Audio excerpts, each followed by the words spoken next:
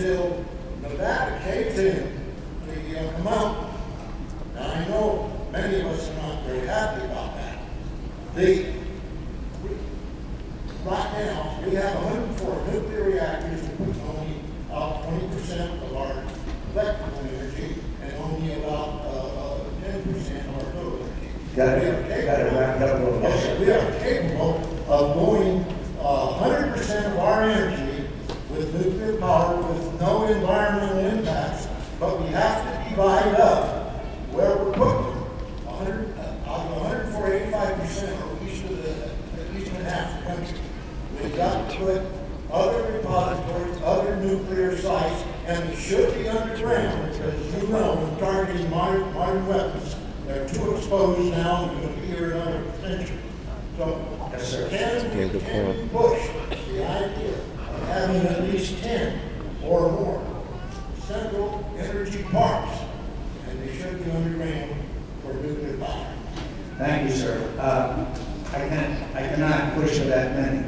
I can push for a international, someplace internationally where we could ship spent nuclear waste and have it stored, if it's possible to do that, and reach some international agreements where we could do that.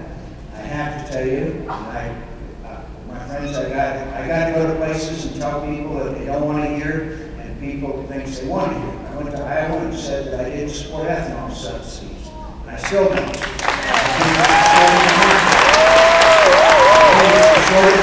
Very badly. Obviously, an American consumer feeling it in the form of increased prices for commodities. I support Yucca Mountain once it goes through all of the process that it needs to go through. But I also support reprocessing. My friend, we're going to have to do both. Now, I hope we can find this international repository. And I know you want to respond, and I'll let you if you promise to be a little brief. But let me just say to you very quickly, my friends, the French. We always want to imitate the French. 80%, here's the fact, 80% of French electricity is generated by nuclear power. And my friends, in case you missed it, we now have a pro-American president of France who shows if you live long enough, anything can happen in the world.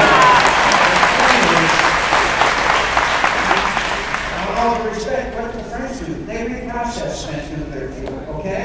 We have had once the capability. It was a misguided decision by former President Carter back in the 70s that stopped us from the reprocessing, which is being done in countries throughout the world. But I have to tell you a little straight talk that I want to do both, and I'll give you back the microphone if you promise to make it brief, okay? Here, go ahead. The Global Nuclear Energy Partnership, which the Bush administration started, it's tiny, it's only $100 million. But it is starting to be processing in the United States where it was invented. But we need a compact source that we can put underground. We do have to do the nuclear fast breeder. The fast breeder is something that we're going for years, and it was a great program, ended by Carter. But the fast breeder can burn up. Almost more than 90%, almost 95% of all the long-lived nuclear. I promise to be brief. Yes, sir. Thank you. I'm going to take up this whole conversation on this issue. Well, obviously extremely well informed, and I'd just like to put an exclamation point to it. The United States Navy, my friend, has sailed ships around the world for more than 50 years with nuclear power plants. So, I know it's right in front of me there, it's a veteran of the Korean War, who I cannot not recognize. Thank you, sir. Thank you, sir. I understand there was some discussion about Anwar not being one of your favorite projects. I'm from Nevada, born and raised several decades back. I'm a hunter, fisherman. Writing's got me pretty good, but I can still kill and eat it. I would appreciate very much if we could go up to Anwar and do that drill, because our caribou love it, and I like caribou. Thank you.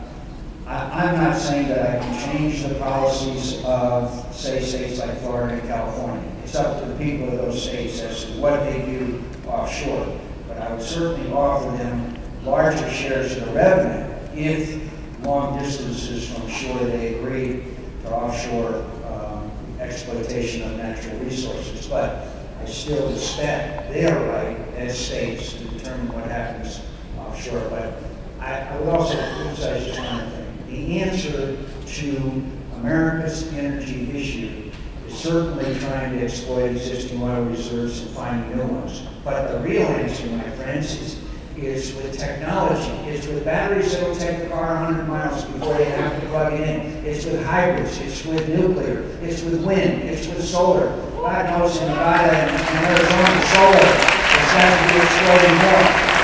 And it's vital. I'm going to spend a whole lot of time in the month of June talking about energy independence and the need for it and the ways we can attack it. And America can do it. There's no doubt in my mind that with the innovation and technology and the capability of the United States of America, we can eliminate what you said in your opening comment, which is so vital, and that is, my friends, these 500 billion or 600 billion, depending on what the price of oil, a barrel of oil is going overseas to countries that don't like us very much. Some of it ends up in the hands of terrorist organizations. So it is a national security, it's an economic issue, and it's a climate issue. And I believe America must address it. Yes. Yes, sir. And then I'll go right back to you, sir, after. Yes, sir. The question I asked for. Microphone. It's the work release program.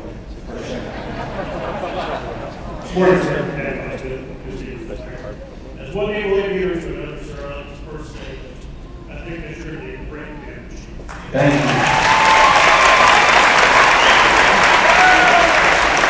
I didn't talk about your many strengths. My wife is a school teacher, and one issue that we think that we need to address is education. She, like many of our other school teachers, are leaning towards supporting Democratic because they feel that your policies are more aligned with the current administration's policies, which they overall consider to be failed. Would you care to comment? Yes, sir. Thank you. And by the way, in your opening comment, thank you.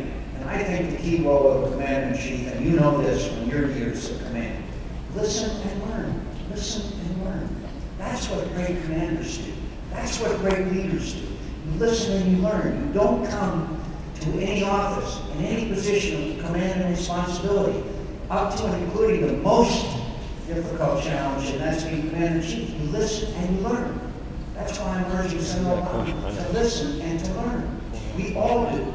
We all do. On education, I've got to say that I respect and admire the teaching profession. My wife was a teacher of special education before I took her into a different line of, and I'm proud of Cindy's work as a teacher of special education. But,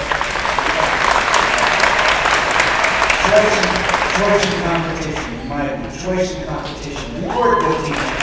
Reward good teachers. Encourage charter schools. I was recently in New Orleans, and the public schools there and the charter schools have shown enormous success, because everything was basically wiped out, as we know, as a result of Katrina. New York City is starting to see improvement in performance there because of choice and competition. I believe in charter schools, my friends. I believe in giving parents a choice.